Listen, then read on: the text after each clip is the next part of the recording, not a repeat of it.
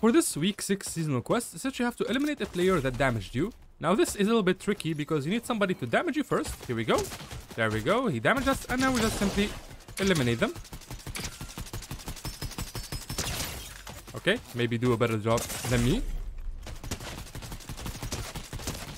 Come on. There we go. Oh my god.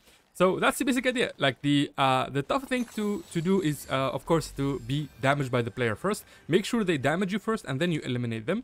The best way to do this is to play in build mode. So you can just simply build around you and just cover up, and then you simply just eliminate the player. Just do this and that's it. Complete the quest.